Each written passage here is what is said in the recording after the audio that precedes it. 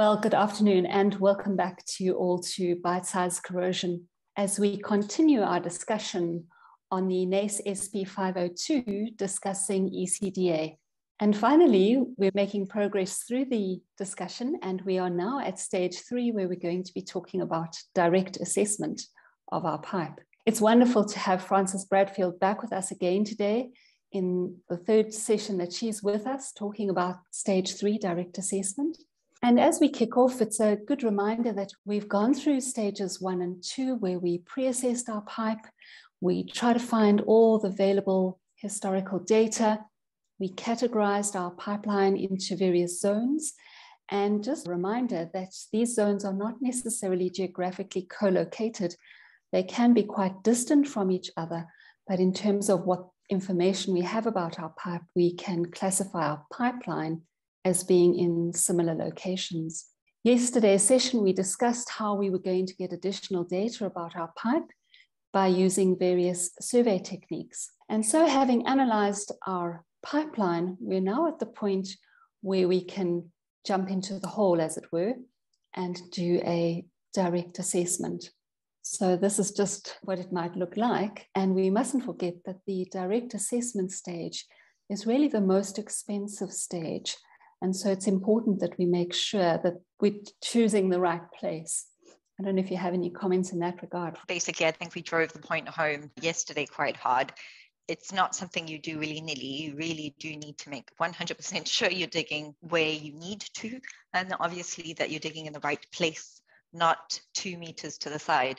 As you can see from the photo, if you were 2 meters to the left of the photo, you would have to dig up significant amounts of soil just to get to the defect. So we really try to make use of all the GPS locations and all of the fancy information that we have and pigging data from other lines and all sorts of things to make sure we have the position as accurately as we possibly can. Exactly. Now, NACE has done a flowchart for this section as they have for the other sections, which we have copied up here.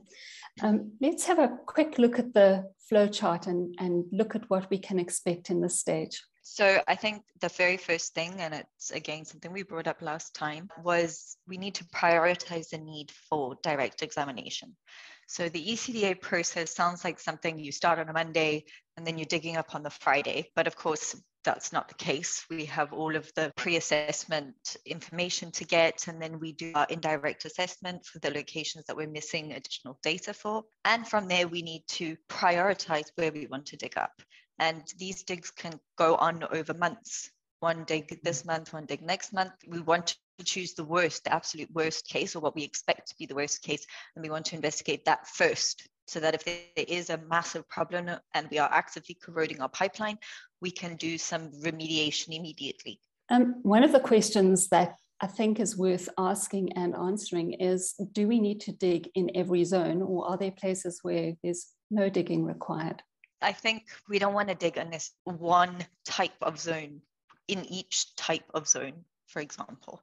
So we need to, if we have 5 different zones called A, we only need to dig one of them, and we would prioritize which of those based on the worst case within that classification of zone A, which could be in the middle of a field, for example.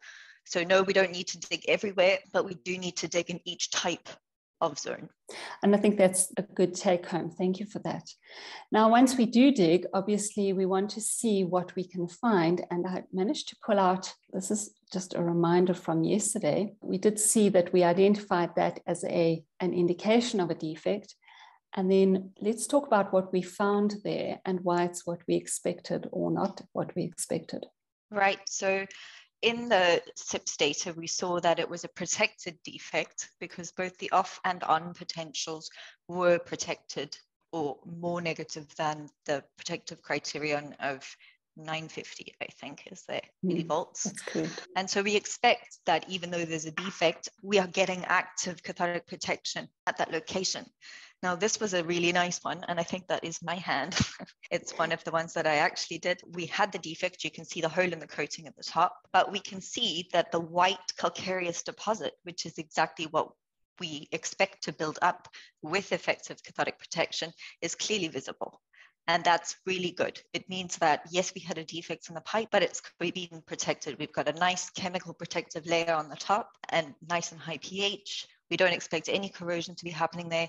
And that's a really good pat on the back for the corrosion engineers, making sure that the CP system is working well. It's not always like that. Sometimes we find a defect like we chatted about yesterday, where it's protected neither in the CP system on nor the CP system off scenario. And then you end up with not such a pretty story. No, you can see that the coating on that picture was completely falling off.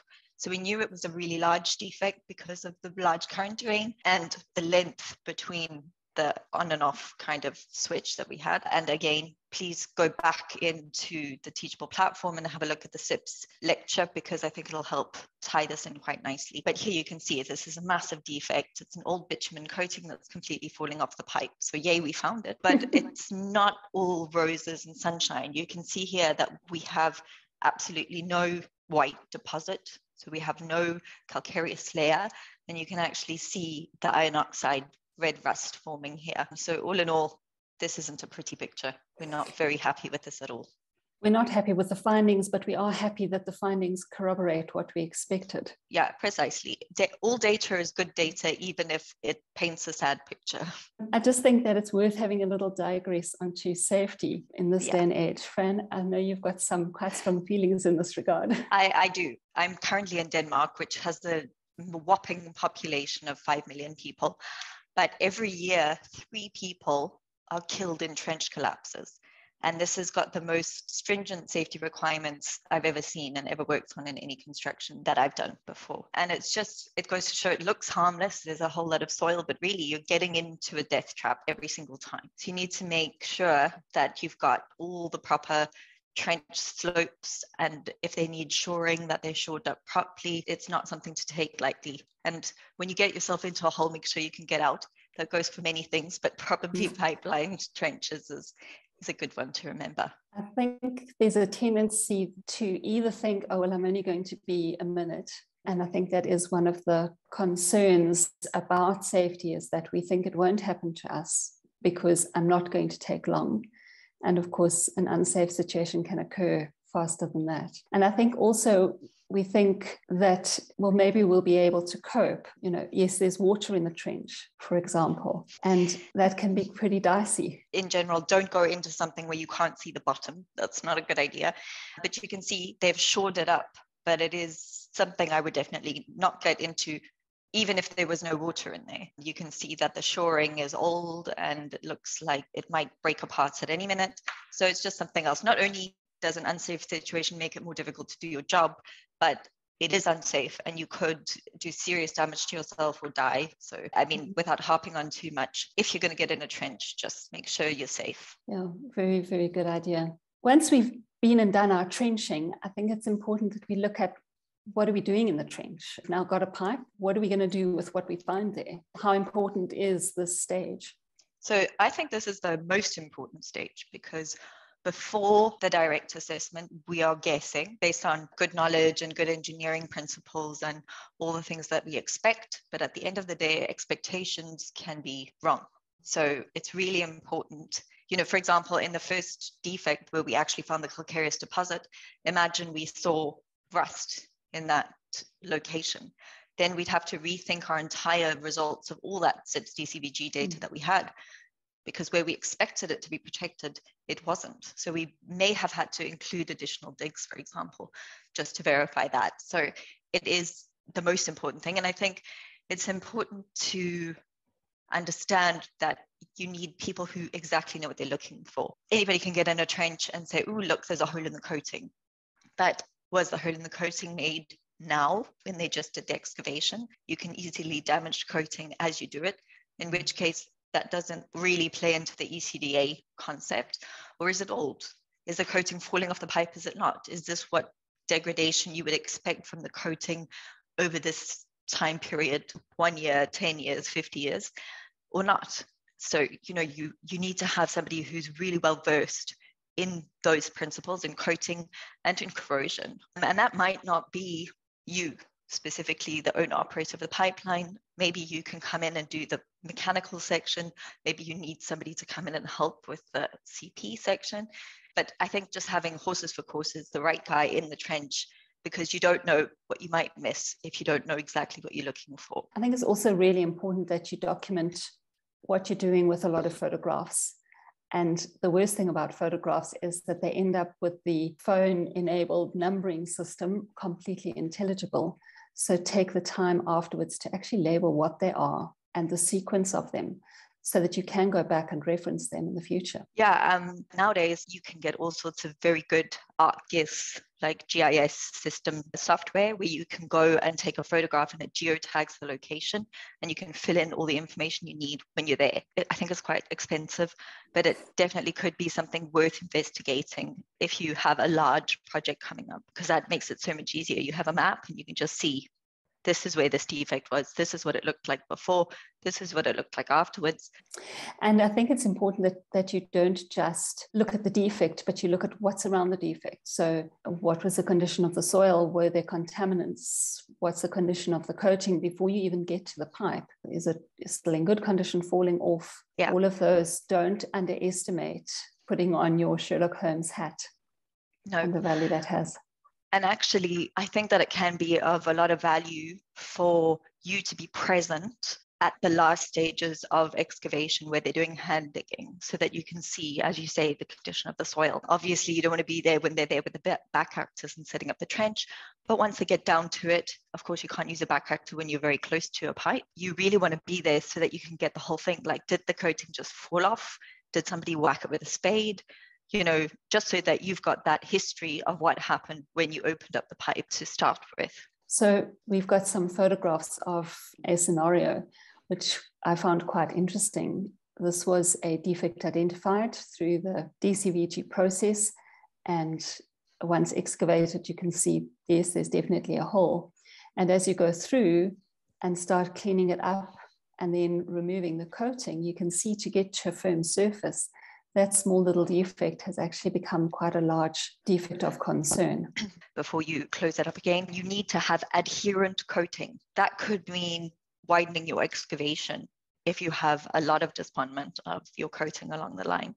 Here, it's a little defect. I think it was 2 centimeters diameter, but you can see that there's a slightly lighter ring around it. And that shows that we actually had under creep from the defect itself. So we had the defect where a rock or a stone or a back actor, when they put in the pipe, scratched the coating, and then the corrosion has gone underneath, and we've picked it up at this stage. But if you left it for 15 years, you could have several centimeters of despondent coating. And the worst part about that is you can't get your CP to your pipeline underneath despondent coating. So you have a very nice little ecosystem for corrosion there. That's not ideal. Yeah, and obviously repairing these is of critical importance, making sure that this has been prepared for repair, and patching is not a good idea. No, I think generally it isn't. However, I will say literally this year, I've been introduced to some products where they basically put a polyurethane splice kit that they've made. It makes it like a barnacle that you can put over these kinds of defects. But it does rely on good adherent coating with not so porous surface around it. So you can do that now, and there's some very good things. I think these specific ones I'm talking about are from Ketna, so you guys can go and have a look if you're interested. But generally, you wouldn't want to patch this. You would do preparation and then a full circumferential wrap to about 0.5 meter and 0.5 meter on either side of the defect. And one of the challenges, of course, is if you've got a polyethylene coating, you need to make sure that whatever you choose, well, we know nothing sticks to polyethylene, so you do need to make certain that you've got a good system so that you don't cause this problem either to extend or just to continue. Again, in this kind of case, you can see it's nice shiny metal. We didn't have any active corrosion, but if you were to leave this and something were to happen to the CP system, of course, we would expect corrosion to happen here. So we do need to repair it. And as I just said, if you have the gap between your coating and the steel, you can have a microsphere of corrosion under there. So you really need to make sure that your wrapping joint is completely sealed. Coating suppliers and coating teams should know how to do this. It's worth doing your research for the good ones. That, and it's worth making sure that you've got an inspector in the trench, making sure that it's done properly. Correct. Because buried mistakes always come back to haunt us. Just returning back to this flowchart, because I think it's so important. Now that we've seen our defect and obviously subsequently we've repaired it, but we've recorded all the damage, we now need to make sure that our hypothesis is being proven. Did I find what I would expect to find? Exactly. And if we didn't find what we expected to find, or if we didn't find anything, so let's say we dug where we saw a big defect, but we couldn't find the defect, we might need to go back and reevaluate. And as I said, even add an additional dig to your program. I think something that we maybe just missed: before you wrap the pipe, had any defects, even if it doesn't look like there has been corrosion, checking the wall thickness of the pipe is pretty critical. As you can see here, number 5.6, remaining strength evaluation. That's how we can be sure that we still have mechanical stability for the remainder of the lifetime of the pipe. If we find that we've got significant wall thickness loss, we might actually need to cut out a section of the pipe and re-weld it. Or, if it's really bad and it's everywhere, decommissions part of it and put in a bypass, for example. I think ECDA sometimes used kind of put the plaster on, but market that there needs to be a decent intervention and replacement. And maybe that needs to be programmed into a convenient shut period. Or that's the next step. When we get to the post-assessment, we will talk about looking at all of our data and predicting the lifetime of the pipe, saying, can we extend the lifetime? Can we keep it the same? And then scheduling our next ECDA. So scheduling all the interim maintenance, for example, and then another ECDA at the end of it. I think one of the important things that we often miss in this ECDA process is that we focus on this root cause analysis. What caused what we found? And by virtue of that, once we've identified what the cause is, can we put measures in place to mitigate that as a risk? Exactly. So I think when you have a defect in your coating, that's why I say be there when they're busy doing the final dig. It should be pretty evident. Was it an old coating defect from when they installed the pipe? Or was it new from when they were just digging the pipe? Or have they previously done excavations for other services, utilities, fiber, anything like that recently? And could it have been from that? So the root cause for the damage, yes. And then the root cause at the damage site would be, is it protected, yes or no? Were we expecting protection, yes or no? So if we were expecting protection and we didn't find it, what could be giving us this false reading? Did we have a very high resistant soil, for example, or were we walking over a pavement, something that could give us a false potential reading as we went over? Would there be maybe a source of current drain right next to the pipeline there, something that could be stealing the CP? Perhaps there was a shielding effect from a large water pipe or plastic pipe, something like that in the vicinity. And all of these things, you need to check it all out and come up with a story, basically, a backstory for your defect. Create its history. But that can be so useful. I think one of the other challenges is that some of the smaller pipes, perhaps the fuel lines, are often in multi-pipe corridors. And these excavations can be quite challenging because sometimes if your pipes are close enough to each other, you're not sure which pipeline you're going to find the damage on. And I'm sure that can be a little bit stressful. Yeah, it's a little bit stressful. It's not easy. And sometimes these excavations are so, they're as big as they can be, but you can't even get between the pipes to look at the pipe you're trying to look at. So that can be a challenge.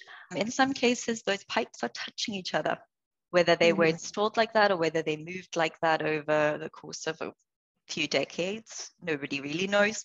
But if you have two pipes touching each other, slightly moving as they go, as they heat up, as they cool down, we end up with a very nice big coupled pipeline with a large section. So and fretting damage. Yeah, I think the one exciting thing about direct inspection is that it makes it very real. And I think it's helpful for people who have been perhaps a little skeptical about corrosion and cathodic protection, for example, to actually see in practice that corrosion is real, causes damage, wall thinning and so on.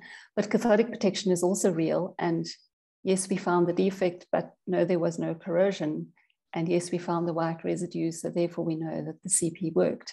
Mm-hmm. And I think that's something that we shouldn't lose sight of, that there's merit for the process outside of just solving our pipe problems.